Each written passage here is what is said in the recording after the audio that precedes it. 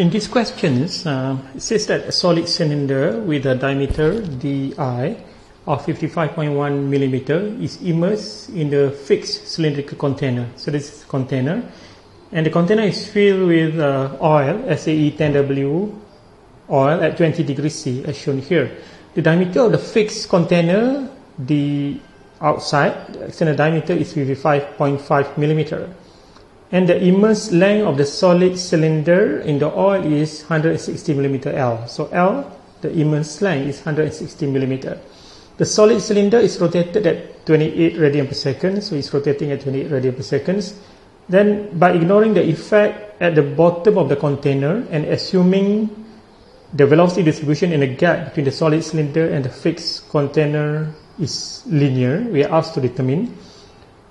So ignore the effect at the bottom, so ignore the shear stress generated at the bottom. First of all, determine the torque generated on the cylindrical surface, surface A, which is the surface of the rotating cylinder, of the solid cylinder.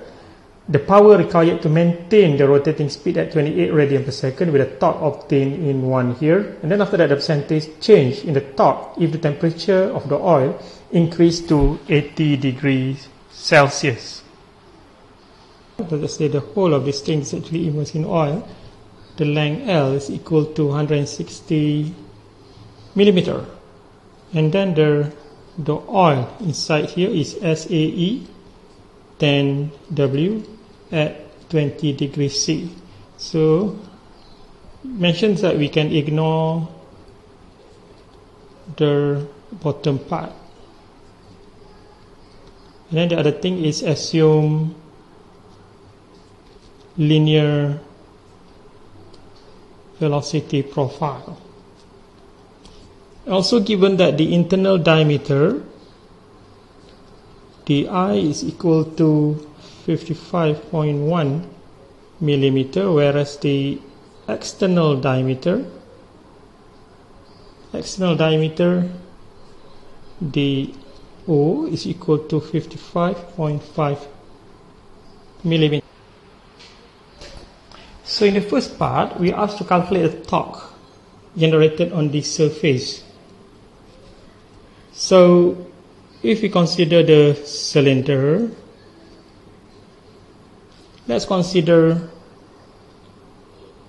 an elemental element like that, where the height of this is equal to, let's call that one dl.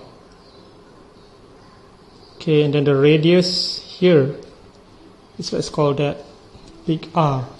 So considering the torque generated on this surface here, so it's equal to the force generated multiplied by big R. But the force is actually equal to tau multiplied by dA, so multiplied by R. But we know that torque by Newton's law of viscosity is mu dV dy, and dA is the area here, so it's actually equal to 2 pi R multiplied by dl, so multiplied by R.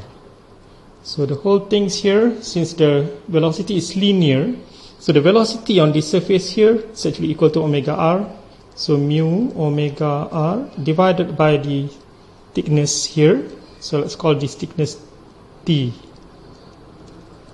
mu omega R over T, 2 pi R dl R.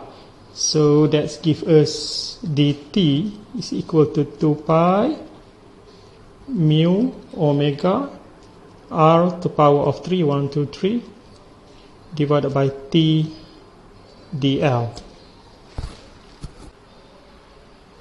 So in order to calculate the full torque, so the torque will be equal to 2 pi mu omega R cubed T, which are all constants, integrations of dl, which effectively give us T is equal to 2 pi mu omega R cubed L over T.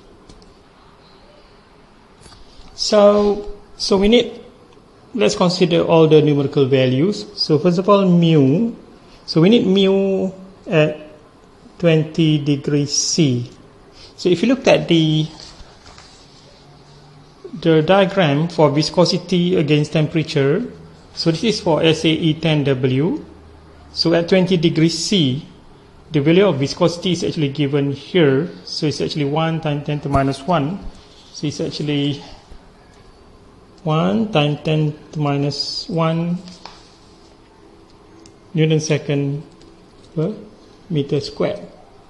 Then we know that omega is equal to 28 radian per second.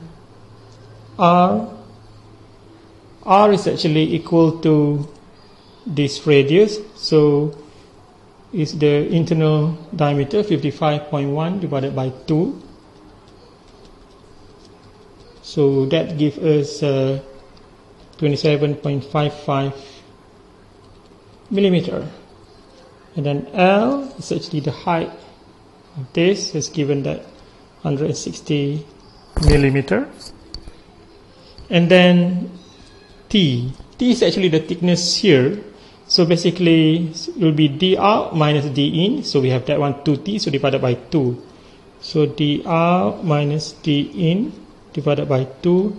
So you have 55.5 minus 55.1 divided by 2.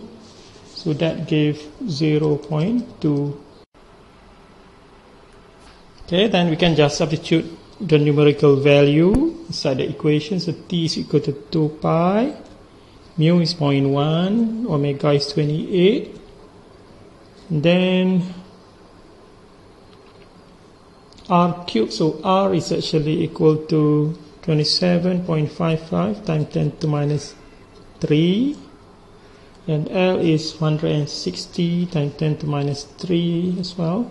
And divided everything by T. So T is 0.2 times 10 to minus 3 since it's in millimeters. So the torque is just equal to 0.2943 Newton meter. Okay, the next part you asked to calculate the power.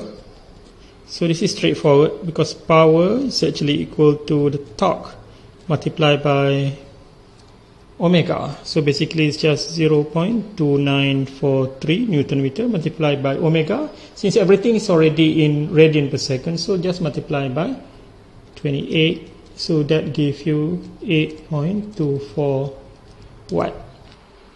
Okay, the last part of the questions, you asked to find the percentage change in torque if the temperature of the oil increases to 80 degrees Celsius. So basically just now we have already calculated the torque. So we have got the torque at 20 degrees C, we have already calculated just now, is actually equal to 0.2943. So now we have to calculate the torque at 80 degrees C. From the equation we know that the torque is actually directly proportional to the viscosity. So in order to calculate the torque at 80 degrees C, we need to calculate the torque. We need to calculate to determine the viscosity at 80 degrees C. Right?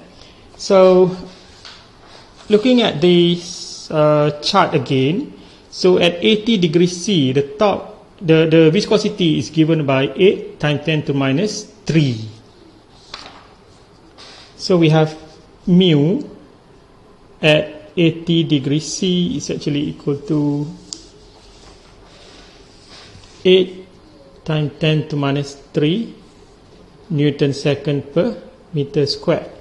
So then since torque is proportional to viscosity, we can directly calculate torque at 80 degrees C, which will be the torque at 20 degrees C, 2943, divided by the viscosity at 20 degrees C, which is 0.1, multiplied by viscosity at 80 degrees C, which is 8 times 10 to minus 3. And that gives us a value which is 0.023544 Newton. So then we can calculate the percentage change, which will be equal to the new torque 0.202354 minus the old torque 0.2943 divided by the original torque 0.2943 multiplied by 100%, so that gives us 92%. So basically the torque changes by 92% when the viscosity, when the temperature increases to 80 degrees C.